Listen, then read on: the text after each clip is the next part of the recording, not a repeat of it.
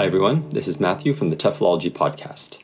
We are back with the second in our series of interviews from the PanSIG 2019 conference, in which the invited speakers' plenary addresses were conducted in the form of interviews, with follow-up questions from the audience.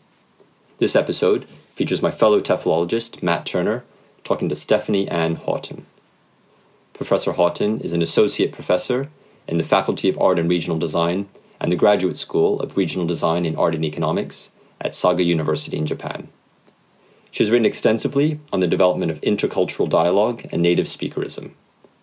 Matt spoke to her about these issues, plus the links between dance, fitness, and intercultural communication, as well as the preservation and revitalization of traditional Japanese culture. Enjoy.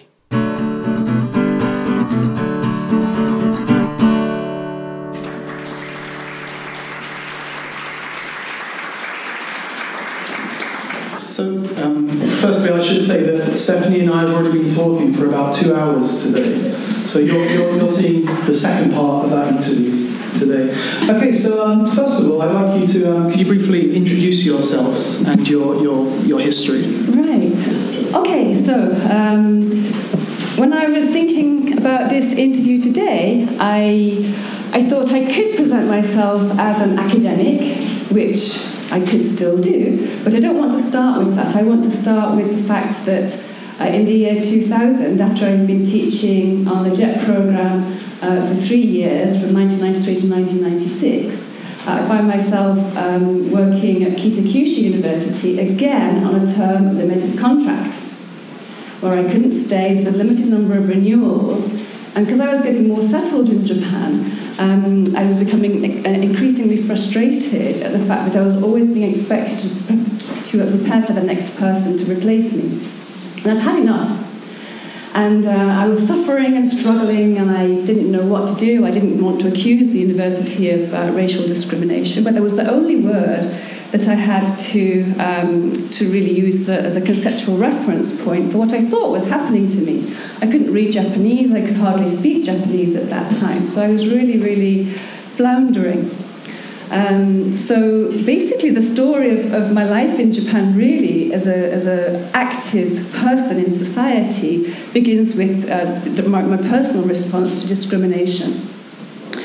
But at that time there was no word in the English language to describe the kind of prejudice and discrimination against people based upon whether they're considered to be a native speaker of a language or not. And but that was the problem that we were faced with, and it became a group issue at my university as the Gaikoku Kyoshi, the foreign lecturers. We started to unite to tackle this problem. But the university line was, as it was in many universities, that Japanese people could be foreign lecturers if they were native speakers of English, which didn't make sense at all at the time. So the university labour union, the in-house labour union, gave us a nice opportunity to write an article. They helped us to collect accurate information about our situation and to write it in English. So the first time I wrote anything was a paper in that journal entitled "All the Foreign Lecturers Are Foreign, Where Are the Non-Foreign Foreign Lecturers?" That's how it started, and that is when I became a writer. It had nothing to do with academia. It was workplace struggle, and it was very personal, and eventually it became academic, but that's how it started. So that's where you see there, so Gaikoku Kyoshi, experiencing discrimination. I explored what teachers should do about prejudice in their language classes through a PhD at Durham University with Mike Byram. And the PhD activity was running parallel to the labour union activity I was engaged in. I think I was the first foreign labour union president in Japan, I was told at that time, and became increasingly active and actually reported the Japanese government to the United Nations when the special rapporteur came, Dudu Dien, a number of years ago now. So I really went as far as I could down that line to complain. A great risk to myself, I felt in the beginning, but as you can see, I'm still here. So native speakerism Native-speakerism was a word that Adrian Holiday coined, apparently in 2003, not in 2005. Yes. But that word, the discovery of that word really changed everything and turned it into an academic issue, which we can go into later in relation to the books.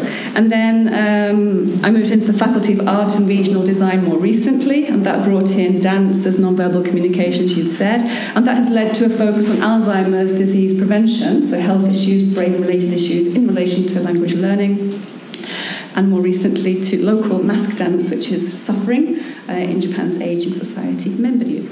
Yeah, and some of those points there, dancing, we're going to come on to those points later on. Stephanie, one of your areas of interest is also intercultural communication. And I believe on the next slide we have a list of some of the themes that you've looked at here. And I wonder if you could just briefly talk about your developments in this field. Right, thank you, yes.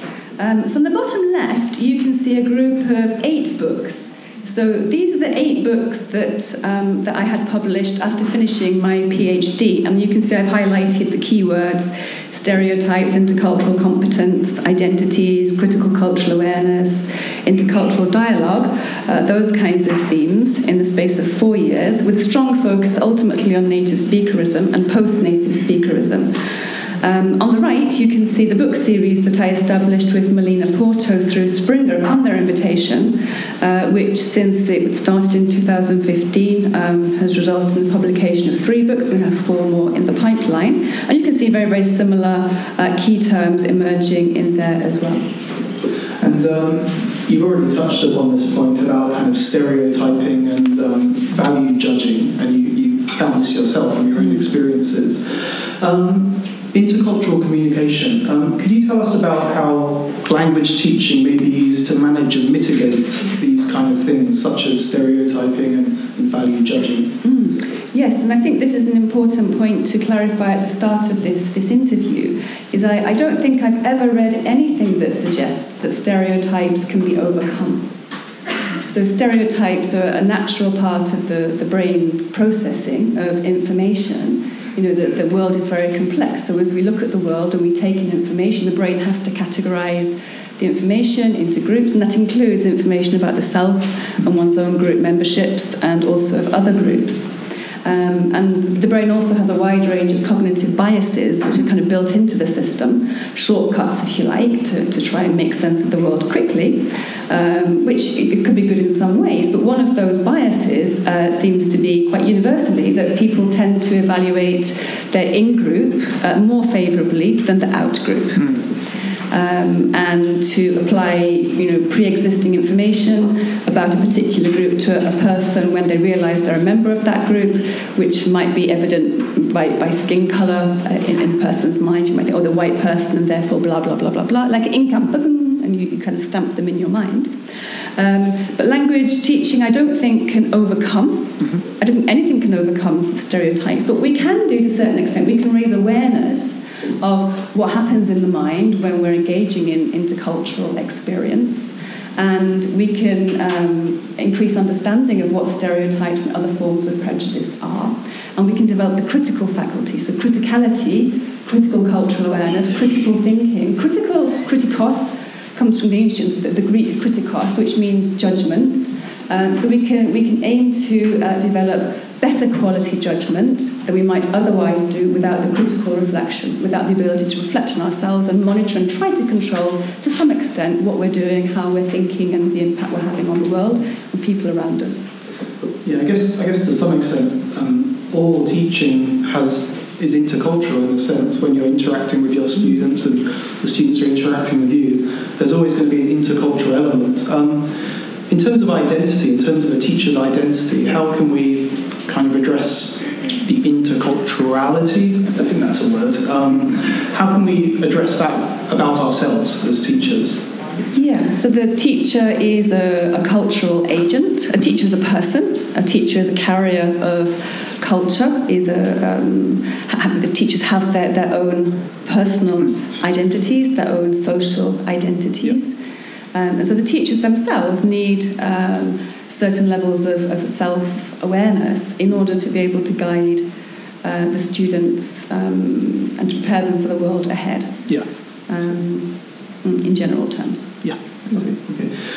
like we've touched upon before, one of those identities that are often kind of given to us, I guess, is this idea of the native speaker.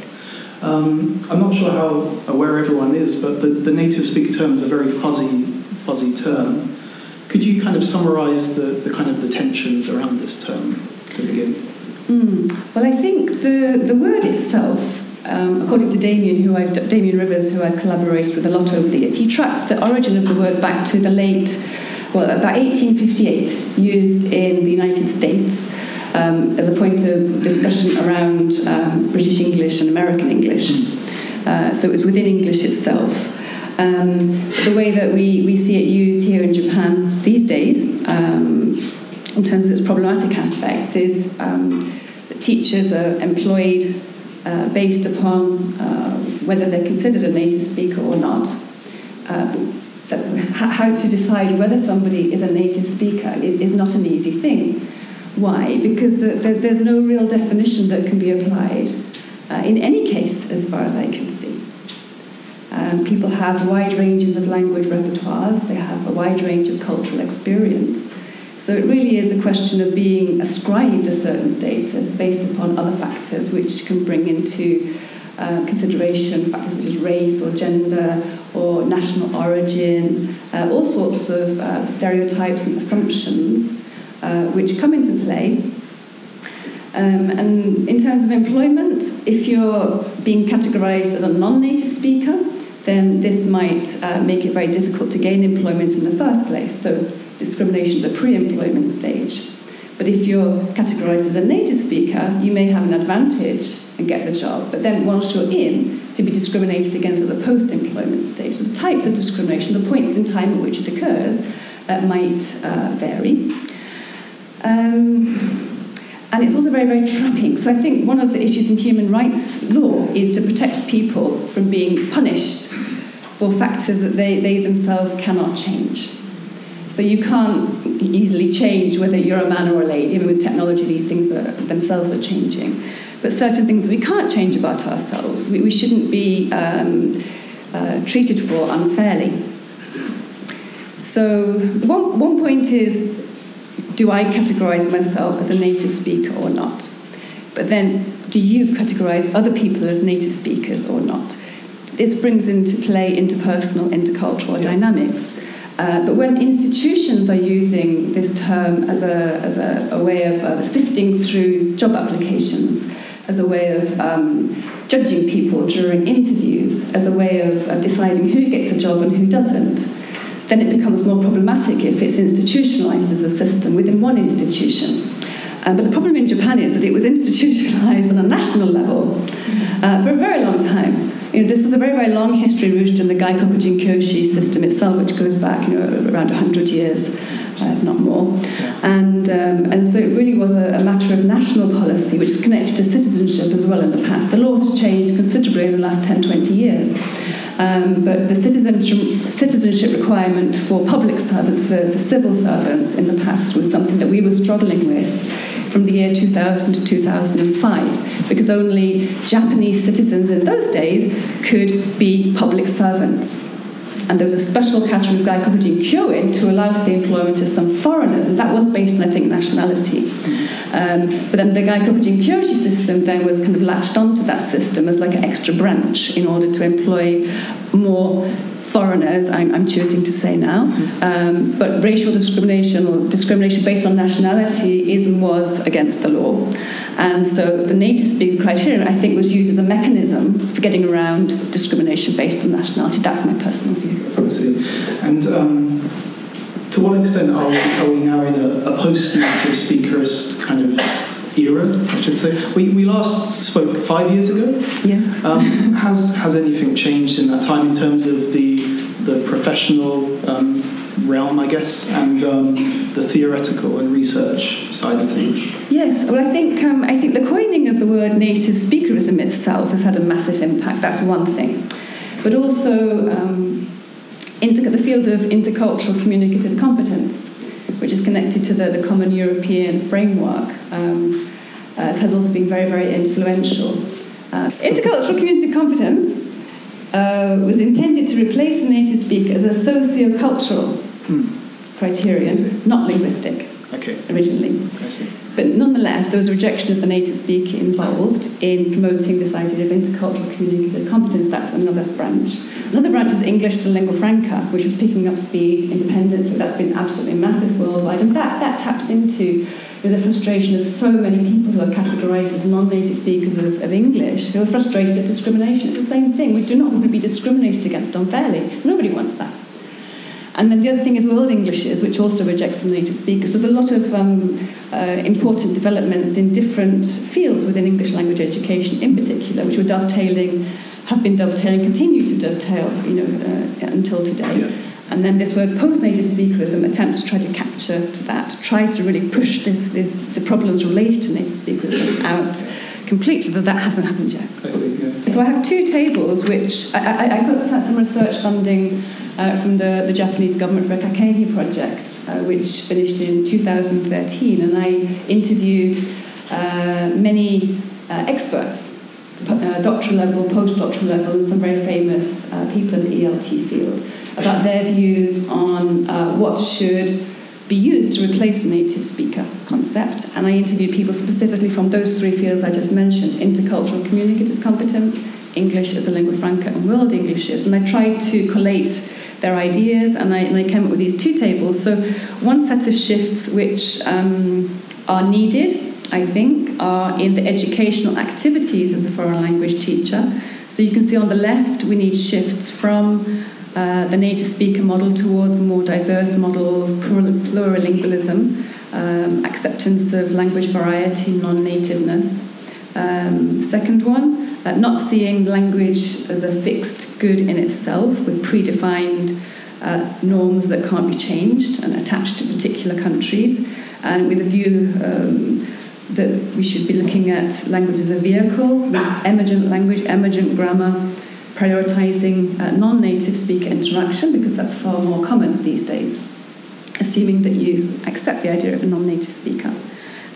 Dropping the insistence on accuracy and error correction, dropping the focus on target culture as content, dropping teacher-centeredness to some extent, dropping the reliance on published materials, moving towards more learner-centered, teacher-generated materials that present a range of different types of Englishes that can be used in the world, and translanguaging, being able to move flexibly from one type of accent to another, depending on who you might meet, which could be someone from Brazil in 1 second and somebody from the Philippines in the next. You have to be flexible. So the flexibility that's needed in actual intercultural interaction in today's world requires a lot of these kind of shifts in activities to be inspired.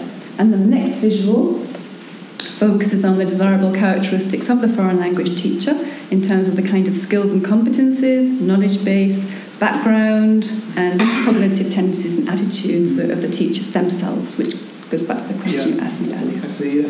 And this phenomenon is also kind of manifest outside of teaching as well. So, as everyone knows, Japan's society is rapidly aging, and the prevalence of dementia and Alzheimer's disease has, what do I want to say, goes along with that too, I guess. Along with that, we're also seeing the rise in robotic caregivers too, and automatizing the caregiving industry.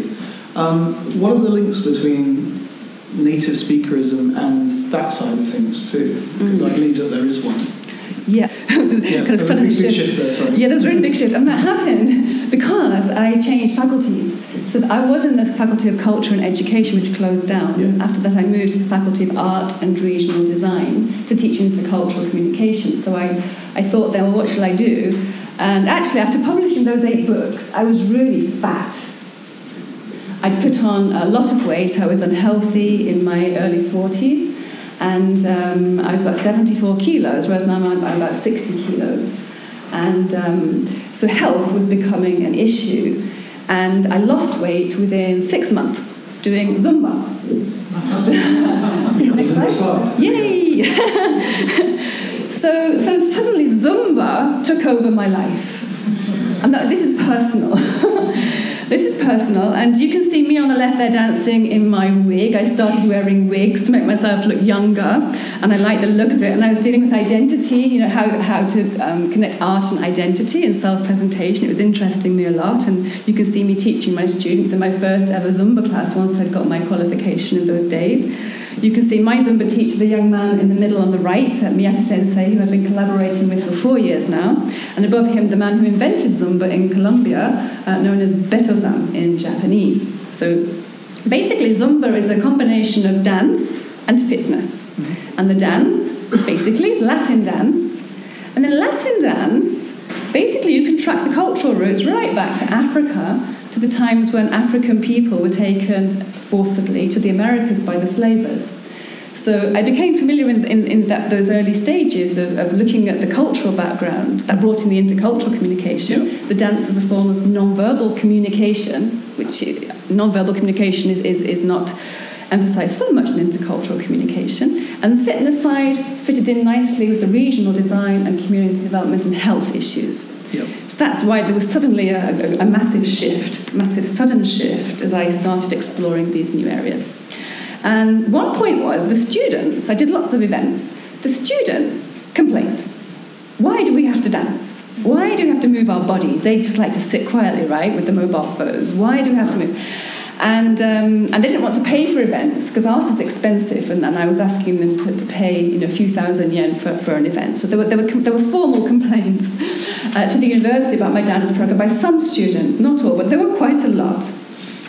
So I was forced to justify my educational program. So I was looking around for reasons why dance was important, and I knew instinctively that it was. And I found that dance appears to play some role in the prevention of Alzheimer's disease. And I saw that and I thought, oh, wow, that's important. That's important. And I realised my own brain was changing in my early 40s. And I wasn't sure why. But brain change from the early 40s is a normal thing I have learned now. And also at that time, my husband was pushing me to take a future-oriented view of everything. He's very interested in robotics, the impact of AI on society, and ageing society. There's a very good book called The 100-Year Life by Grattan and Scott. And something like half of the babies born in Japan today are expected to live until what age? 107. 107. But the brain can't necessarily keep up with a healthy body. So we have to really make a big effort to promote healthy aging, brain health, so that people who do survive to 107 years, or who live a long life, they're living a healthy life. So they're not living with the brain switched off in a body where the heart is still pumping.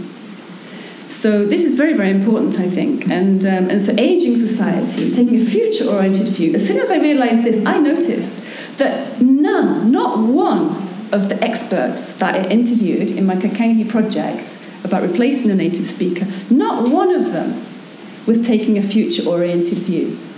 And by that I mean looking across a wide range of disciplines to see what people from other disciplines are saying about the way that the human race is developing and where we're going, based upon current social trends. And so that's what I'd like to encourage you to do, is to become a futurologist, to try to anticipate where it is we're going to be. And here we go. If you look in terms of health, the United Nations World Population Aging Highlights 2017, we can see that from 1980 to 2050, the top 5 countries with the largest share of persons aged 60 years or over. Japan was not even in the top 5 in 1980. 2017, we have 33.4% of Japanese people aged 60 above, and Japan was the top country there. And then 2050, 42.4% of people in Japan are expected to be over the age of 60. So Japan's the fastest aging country in the world. So Japan really, really, really needs to take this on board. And so if dance and language learning and other things can help to protect brain health, then that's what we do. And that's what teachers need to be doing. And for that, to do that, we have to know about it first. And the governments are dropping the ball on this. And so we have to do it. because the governments and the World Health Organization just released a set of dementia prevention guidelines just this week. Good. It's a bit late because this information has been coming through from the researchers who are ahead of the game, who are publishing on TED Talks and YouTube and individual papers. But of course, World Health Organization and these big research centres, such as the Wicking Centre at Tasmania University, they take a meta-analysis of a wide range of studies, very advanced analysis, before governments can even think of making sets of recommendations. But you go on your mobile phone now, you can find so many recommendations. If you follow them, they're not going to harm you, but they might help you. And if they might help you, then do them. Think about doing it. It's not rocket science, the kinds of recommendations they're coming through with. Earlier when you talked about the idea of the in-group and the out-group and the idea of an alien. And could you briefly talk about how that might be good for the brain? Right. So the question is with language, so foreign language learning. Also, there's research suggesting that learning a foreign language, bilingualism, can not necessarily prevent, but delay the onset of Alzheimer's disease for 4 or 5 years. 4 or 5 years. So here you see healthy linguistic diet. So these two people are, I think, Polish, but working in the UK. The gentleman on the left, Thomas Bach, is based in Edinburgh, and then Dinah, she's a very long Polish surname I can't pronounce, but she's based in London. And so they are recommending bilingualism as a way of promoting brain health, which means they're promoting plurilingualism, and they're actively standing against the native speaker as role model in foreign language education, and they're against monolingualism. This is my understanding of what they're saying. And so to link that back to native speakerism, if you like, this means that we need to kind of take on board otherness more broadly. Taking on otherness, can start in childhood. Bilingual children, you learn a new language, then you develop an awareness that there is another language out there, develop a theory of mind. And what it seems to do is, one important thing, if I understand correctly, is language learning strengthens the parts of the brain which tend to deteriorate first if Alzheimer's disease sets in. The frontal parts of the brain and the hippocampus, most notably. So if you strengthen those parts of the brain through foreign language learning, then you're helping to protect your brain against Alzheimer's disease. Secondly is foreign language learning can help to develop new neural pathways, complex neural pathways. Alzheimer's disease develops in the synapses where two neurons are communicating. If that gets blocked up, it seems that the synapse of the neurons can die off. But the more synapses and neural pathways that you have, the more your brain can compensate for that naturally as you get older. So it is possible, according to the Nun study, and for this I recommend Lisa Genova's TED Talk. She's a neuroscientist, and she wrote Still Alice. Still Alice is a famous film on this issue, exploring this issue, starring Julianne Moore. But Lisa Genova's TED Talk, which is what really drew my attention to this issue of being able to possibly prevent Alzheimer's disease in 30% of the cases. Right. Around 30% of cases can be prevented, it seems. So it seems that many things, not only dance, not only foreign language education, can help to develop these neural pathways that can protect the brain, even if you develop fully fledged Alzheimer's disease. As long as you've got enough backup pathways, you might live a long, healthy life without showing any symptoms. So, yeah. I'm really conscious of the time, and I know that there's one more topic that Stephanie would really like to talk about. And I think it's an important topic for us to think about. So you're based in Saga, Ken. Mm-hmm. I think there's a belief in Japan that Saga Ken's not so well known, and this is one of your things that you're currently working to change. So could you tell us about this? There's a reason why Saga is not well known. It's between Fukuoka and Nagasaki. So one of my graduate students told me in one of the classes where I was doing the dance program that Saga has its own original dance. My jaw hit the floor.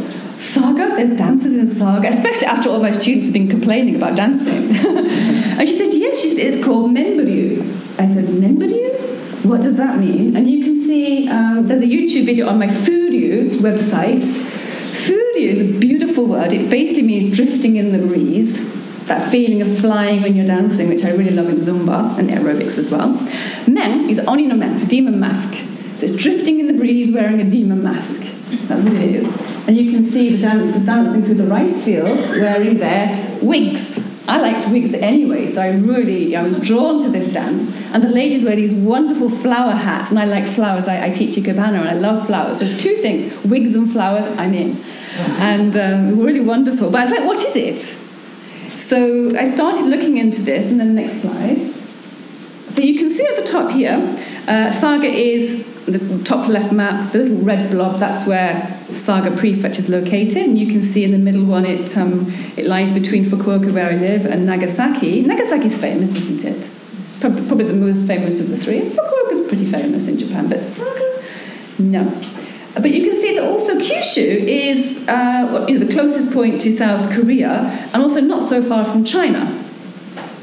Now, if we look at the bottom two maps, you can see that the part I've circled used to be called Hizen. Have you heard of Hizen? No, Hizen. You see, I hadn't heard of Hizen.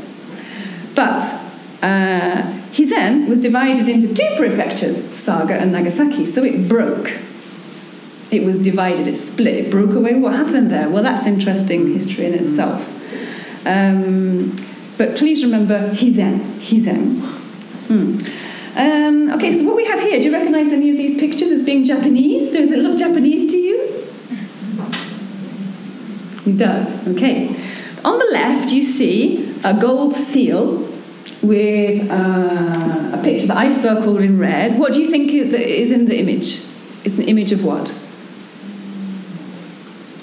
Apparently it's a snake. Do you know what it is? Do you know who gave it to who and when? No? Okay, it's called the King Ing. It was apparently delivered from China around AD 58. And it was delivered to, I think it was the Kingdom of Na in the country of Wa, or something like that. But it was given by the Chinese emperor of the time in recognition for the fact that there was a country here that was worth political recognition. And this seal was found on the island of Shikanoshima, which is just attached to the coast of Fukuoka. But you look at the shape, and then one of my students pointed out that this image looks very similar to the top right mask that I've circled in red, which was an old mask found in Kashima in Saga. And this is a female mask. You see the male mask is on the left with the tusks. The female mask with the open mouth is on the right. And it seems, I think, according to the Kashima City Hall website, this is a protected mask dance. Initially they thought these were Membryu masks, old Membryu masks. But I think they're Tsuina masks. Have you heard of Tsuina? Setsubun. Have you heard of Setsubun? Yeah. Setsubun is from Tsuina, and Tsuina, I think, is from China, Nuo. Very old Chinese folk religion. So these two masks at the top date back maybe to about 1500 sometime. The bottom masks, these are Membryu masks at the bottom, and you can see the one on the right that I've circled, again, the female mask, these are Membryu masks. This Otonashi Membryu, which is one of the registered cultural mask dances of Kashima, it's registered prefectural cultural property. This is very old. Apparently, if people have their facts right, it goes back to about 1530, right. The Battle of Tadinawate, when the Ryuzoji clan, with the help of Nabeshima, conquered Ouchi, coming in from Yamaguchi, what is now Yamaguchi. There's a long history there. Yeah. And is the idea, just to kind of, because I'd like to take some audience questions. This history is unwritten largely, yes, and orally transmitted. Yes. And that's something you're trying to, I guess, document as well. It's dying out. Yeah. It's dying out. Japan's Densho Geino culture, orally transmitted culture, it's not written down. So when the people who are carrying their culture die off, and most of them are old, it's gone. There's masses of it countrywide. So the law changed last year to move the cultural management power from Tokyo out to the prefectures, and only now Saga and other prefectures are actually trying to use questionnaire-based research, I think, to try to find out what they have, because they don't even know what they have themselves. And I guess linking it to everyone in the room today, what could be our role in using this in our classrooms? Okay, now this part I want to link back to native speakerism, okay, to some extent, because it's dealing with the issues of national identity. And one argument is that otherness, we, foreigners, are, from one angle, being used as a point of contrast through which to define and essentialise and reify Japanese national identity. But because people from other cultures can come in and then see these really precious aspects. So, for example, I was in the Yomiuri Shimbun for making a dance fitness program inspired by this mass dance. And one thing that they like is the fact that I'm a gaijin coming in, doing my best to preserve Japanese traditional culture. But I think we can help. We can really, really help. And I think Japanese government needs our help in trying to protect this old culture, which, as far as I can see through my research with students, goes back to the Silk Road. So I don't see this as being just Japanese traditional local culture. Through yaks, yak hair. I want to highlight the fact that Japan was a terminus, in fact not far from it. Nara, I think, was the terminus of the Silk Road, which ran all the way through China and Tibet, all the way to Italy, up to Genoa and Venice. All the cultures over thousands of years that have fed into those trade routes. Japan benefited enormously from the Silk Road. Kyoto, based on Xi'an, old Chang'an, where the Silk Road started, masses of culture came through China. So to me, I don't see this Japanese traditional Densho Geino culture as only being Japanese. I see it as being international world heritage. And I think that we have to try to protect that, especially as we enter the age of robotics. The robots are going to start asking, what does it mean to be human? We have to be able to answer. So we have time before robots get too much hold of our society to actually think who we are as human beings, where we have come from. The oldest Homo sapiens fossils, I think, were found in Morocco, dating back 300,000 years. We're quite recent in the timeline of life on this earth. We're not immortal as a species. And so it's really time for us, and as language teachers we can do that. We can look thematically at where we have come from, the processes through which we have developed, and where we go from now on. And one aspect of that is protecting this traditional culture. And I hope to see the JET programme activated in this regard, because teachers from so many countries are already there in schools being underused in the JET programme. And so through community endeavours with students and teachers of various subjects researching the local traditional culture in its local, national and international aspects is something the Japanese government can do really quickly at no extra cost, because they're getting paid anyway, and it will be really good fun. So that's what I'd like to see. Okay, thank you very much. So now we'll take some. I have some questions here from you, the audience. Thank you very much. So a couple of people are asking about the JALT Association itself, and should we be using these terms, in air quotes, native speaker or non-native speaker, as categorizations to investigate and address inequalities caused by it? Yes, and that's a very, very important question. And so actually the ILA World Congress in Rio, I had a network, a group of people, we discussed that in Rio in 2017. And there's definitely, quite a legitimate point of view, I think, that suggests that really the use of the term native-speakerism in itself, in a sense, is problematic, because we are perpetuating, propagating, spreading this ideology through the use of the word. In all these books that I've published, it's spreading. And so that's one thing to be aware of, and to be very, very careful about that. But on the other hand, I don't know if you've heard the term zombie category. Zombie category is a term that I like very, very much. So this idea of native speaker is something that is both alive and dead at the same time. In a sense, a native speaker doesn't really exist, and that's what more people are arguing these days. The idea of native speakers do not exist. It's a fallacy. It's a fallacy. But on the other hand, you can't interrogate the problems presented by the existence of this fallacious concept and negative consequences upon society without language to describe it. So I think you have to really treat the term very, very carefully. And notably, Adrian Holliday's definition, very different from the one that Damien and I developed based on his definition, and we don't agree. So there's no actual agreed definition of native speakerism. So there is no fixed definition. It's not in a dictionary. It's a battleground, and so people have to really engage in and negotiate using this concept for justifiable social purposes, I think. One of the points that came up when we spoke earlier was how maybe this idea of the native speaker is actually reinforcing Japanese nationalism. To what extent is that the case, do you think? Yes, I think in the sense that otherness, so in-group, out-group dynamics, culture is largely unconscious, so we can't see our own culture easily unless we see something that's different. We think, oh gosh, that's different, and therefore it's not me.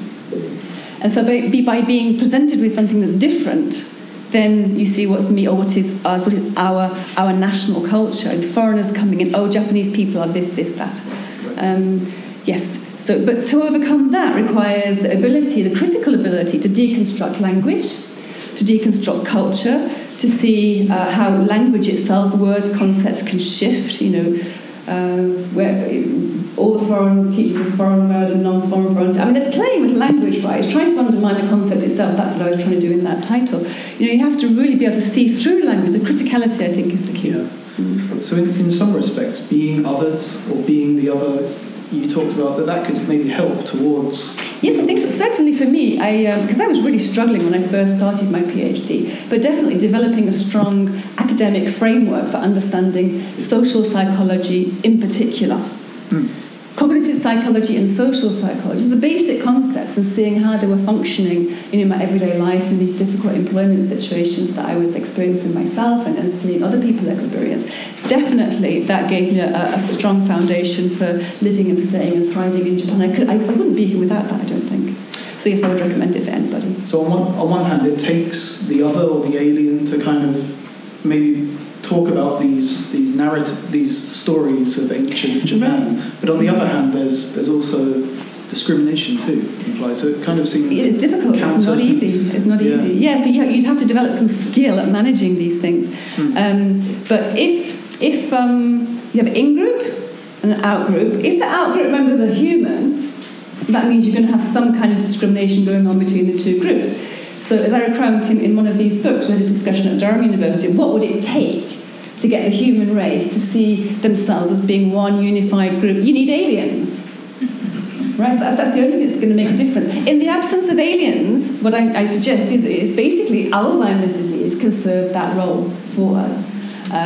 Nobody wants Alzheimer's disease. I don't think anybody wants anybody else to have Alzheimer's disease. Alzheimer's disease does not discriminate. It doesn't matter where you're from, how much money you have, or anything, except women tend to suffer more than men. There is an issue there which isn't understood fully yet. But and robots too.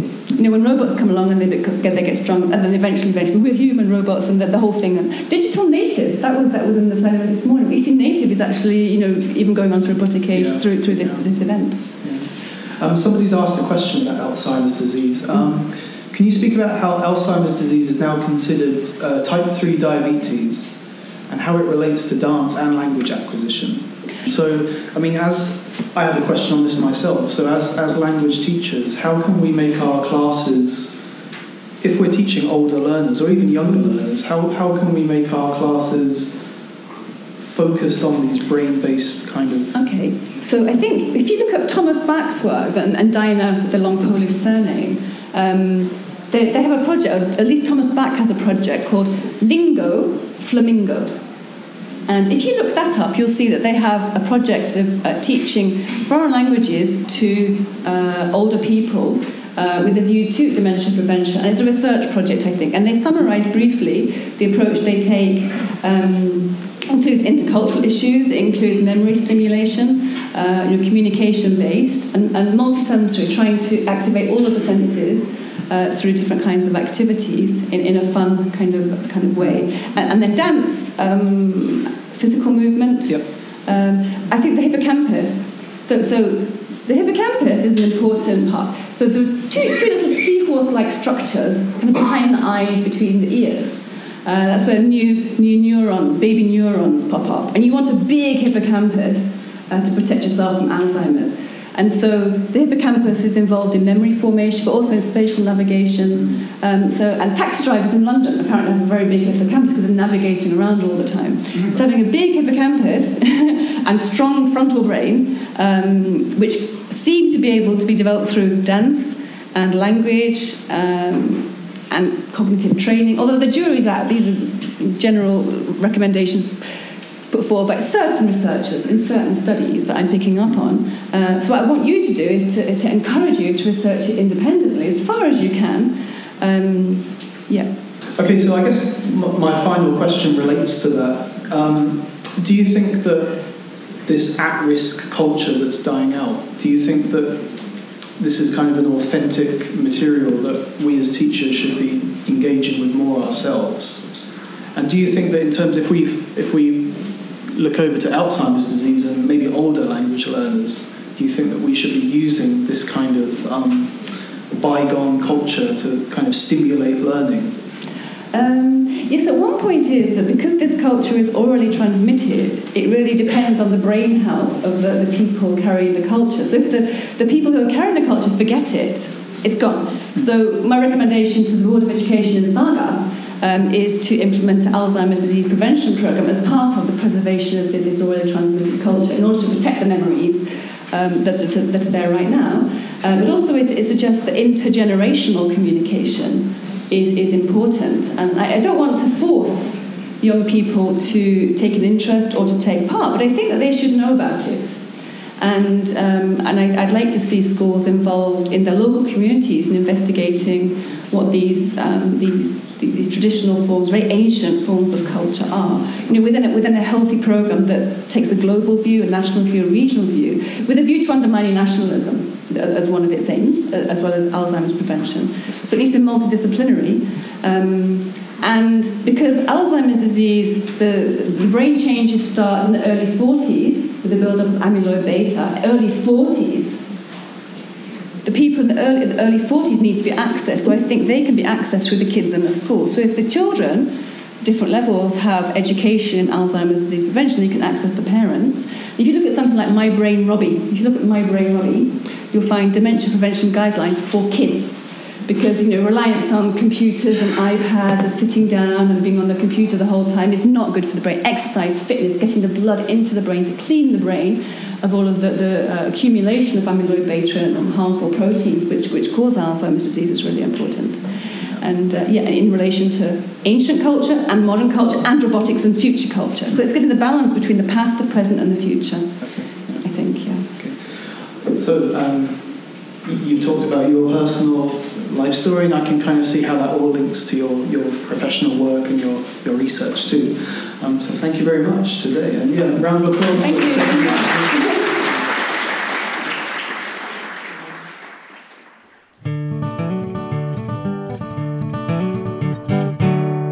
We hope you enjoyed that, and many thanks once again to Stephanie.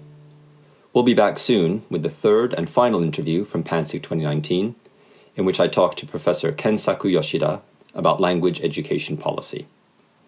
For more about the TEFLology Podcast, visit TEFLology-podcast.com, or you can find us on Twitter, Facebook, YouTube, or iTunes. Thanks for listening.